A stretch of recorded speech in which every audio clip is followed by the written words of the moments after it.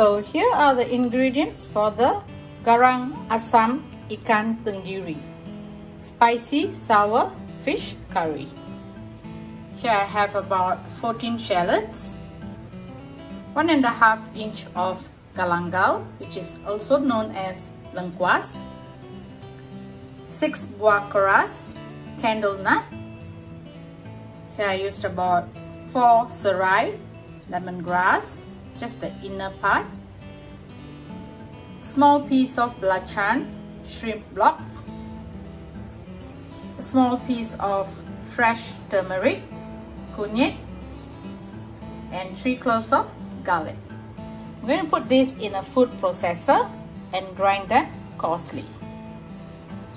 And as for the fish, I'm using ikan tenggiri, Spanish mackerel. Just cut them into big chunks, and there's no bone in it, more of the fillet.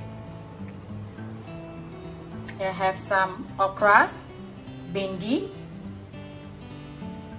4 lemongrass, serai, lightly crushed, a few kaffir lime leaves, daun limau purut, 1 small tomato, and a couple of red and green chili padi,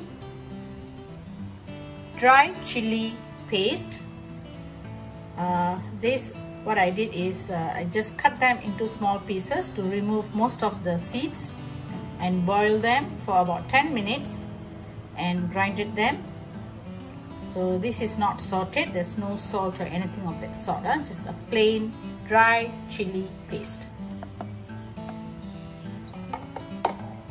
Tamarind water or tamarind juice, it's about 600 ml here.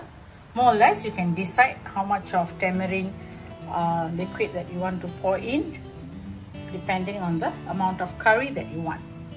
Oil, salt, some sugar, stock powder, this is vegetable stock powder, and julienne kaffir lime leaves. It's going to be a very simple recipe, so let's get started.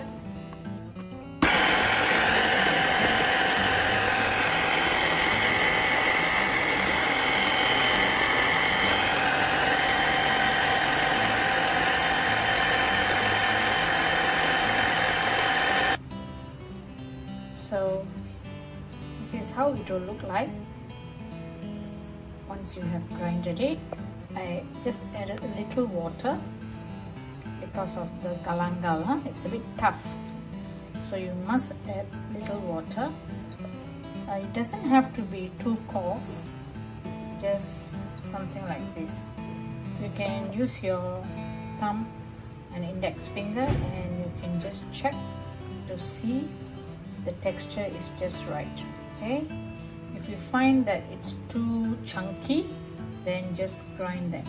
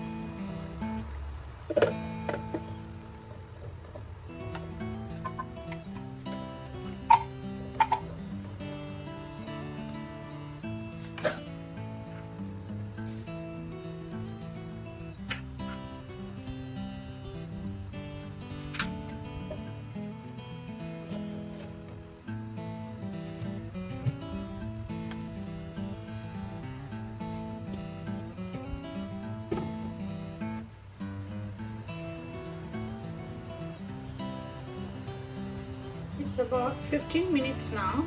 You can see that the gravy has started to thicken. So at this point of time, check for seasoning. You can add in the salt or sugar if you want to.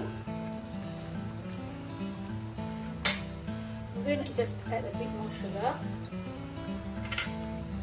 and salt.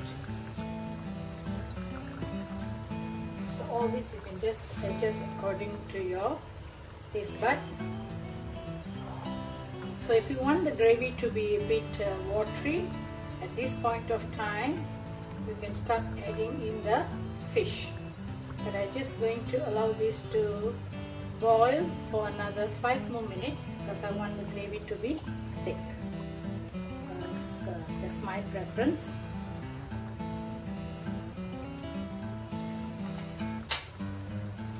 So just allow this to boil. You can keep it covered. So you can just leave it like this.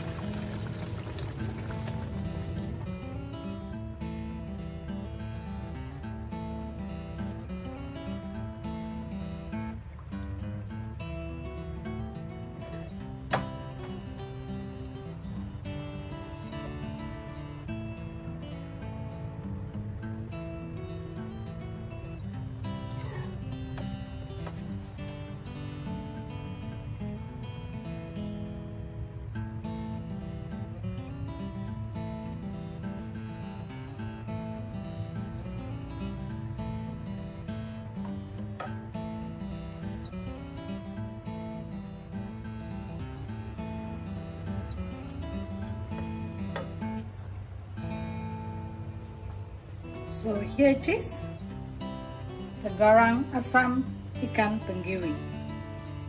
Smells awesome and such a simple recipe. So I hope that you all enjoyed this video and will definitely give it a try. So until I see you again on my next video, thank you for watching. Bye.